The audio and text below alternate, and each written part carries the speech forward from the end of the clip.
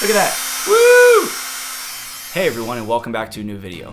Today I'm going to be talking about a highly discussed topic in the woodwind and specifically saxophone community, and that is ligatures. A lot of people have a lot of different opinions about ligatures, about different materials to make up the ligature, about the expense of the ligatures. I've seen some online brand new for as low as $6 and as high as $300 something. Is one better than the other? And I'm not going to discuss if something is worth it or not. Today I'm going to discuss the difference in sound between different types of ligatures. I have some standard ligatures and some not so standard ligatures that you can use on your own instruments, and I'm going to show you the differences between them. I have 10 different examples for you today, including my ligature, which is an Eddie Daniels Rovner, a standard 2-screw metal, an all-leather Rovner, a hair tie, some Apple earbuds, a Nintendo Switch controller, some LED Christmas lights, some Band-Aids, some painter's tape, and finally, a bolt and nut that I am going to drill through my mouthpiece to see if that works. Yes, I'm doing it. RIP to the Meyer. As far as my gear goes, I'm going to be using my Meyer 5 medium mouthpiece, D'Addario Select Jazz 3 medium filed reeds, and my Mark 6. Once again, I'm not showing a control and variables. I'm just going to play all different types of ligatures, and I want to see if you can, 1, tell the difference between the ligatures, and 2, which ones sound better than others. Just kind of see if you can guess which one is which. I'm really excited to see what's going to happen as well. So without further ado, let's get into the ligatures.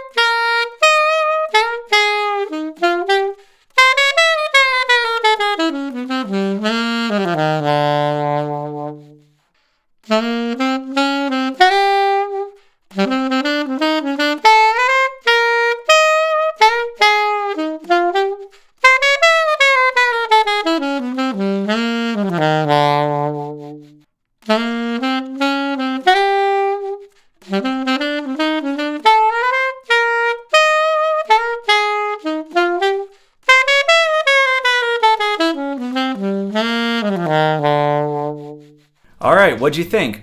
Which one sounded good? Which ones didn't? Also, put your guesses in the comments below as to which numbers corresponded to which ligatures. You don't have to do all 10 if you don't want, but if there are any that stood out to you, try to put your guess below. Now I'm going to play back those same videos in the same order, but without the video blocked, so you can see which ligatures corresponded to each video.